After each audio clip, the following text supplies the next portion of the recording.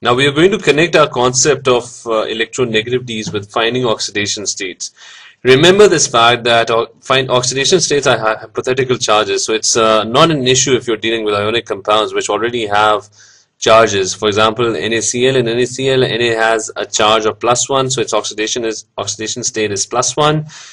And let's write down NaCl. Na is +1 and Cl is -1. So finding charges is not an issue in ionic compound, but it is definitely an issue when you're dealing with covalent compounds. For example, you have HCl, you have hydrogen and chlorine bonded together by a covalent compound. So there are no charges over here. So we need to figure out a way to assign oxidation states to these charges. And we have already studied about electronegativities.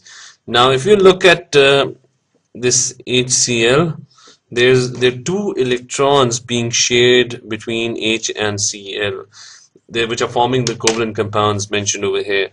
Now, if you look at the periodic table and the concept of electronegativities, chlorine is more electronegative, which basically means it has a higher tendency to gain electrons.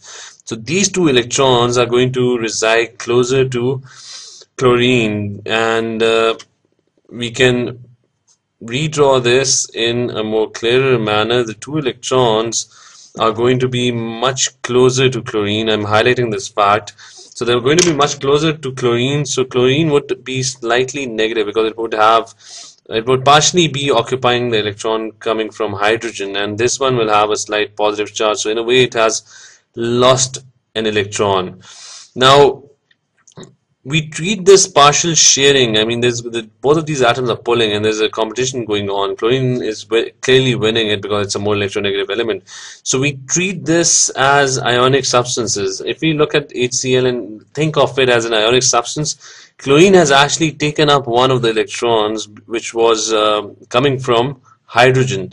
So chlorine, instead of writing a slight partial negative charge, which basically indicated that the electron coming from hydrogen was partially tilting towards chlorine, we can think of it as being taken up by chlorine. So chlorine would have a -1 charge and hydrogen would have a +1 charge. So these would be the oxidation states of hydrogen and chlorine. Hydrogen would be +1, chlorine would be -1 when it comes to HCl. But we know that these are hypothetical charges. These are not real charges.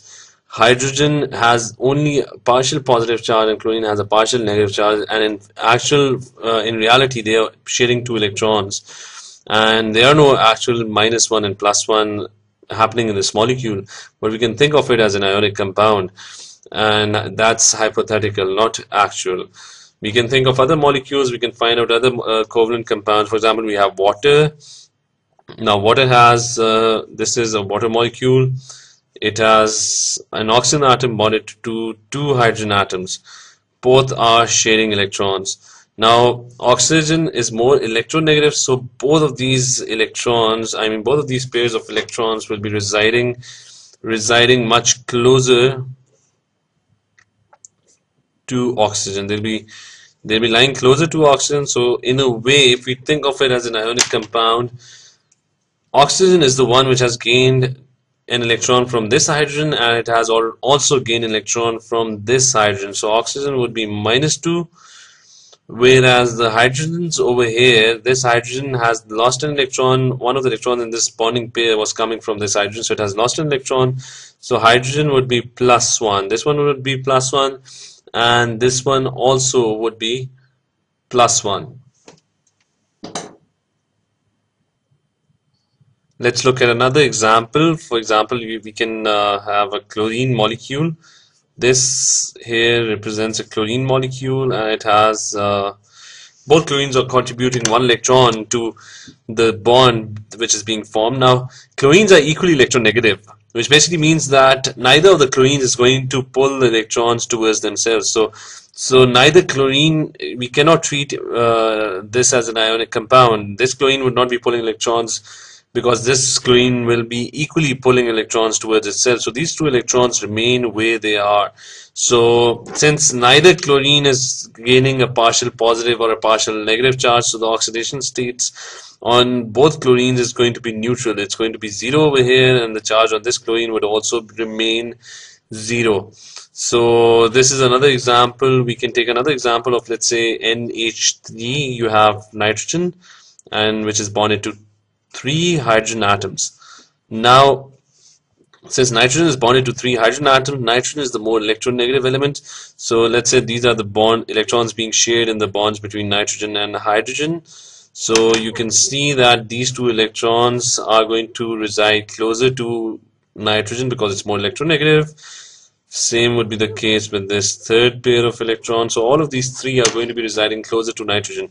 And since they're residing closer to nitrogen, that basically indicates nitrogen is taking back three of these electrons belong to nitrogen itself, and it's taking up 1 electron each from each of the hydrogens.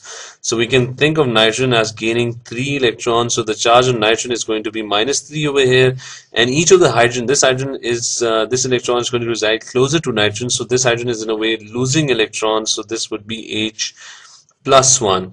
So we figure out the oxidation states of nitrogen in this molecule as well. And similarly, we can have other examples as well. For example, you have we can talk about PCl3.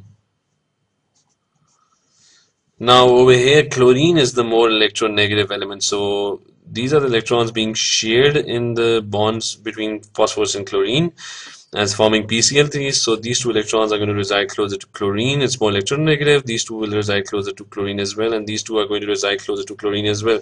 So chlorine will gain 1 of the electrons, slightly gain 1 of the electrons of phosphorus. So it will have a partial negative charge, and we will treat that partial negative charge as Cl -1. So chlorine is going to have a -1 charge, and phosphorus is losing how many electrons? It's losing 1 electron to this chlorine, partially losing 1 of the electrons to this chlorine, partially losing 1 of the electrons to this chlorine, partially losing 1 of the electrons to this chlorine. So phosphorus is losing 3 electrons. So it will have a +3 charge.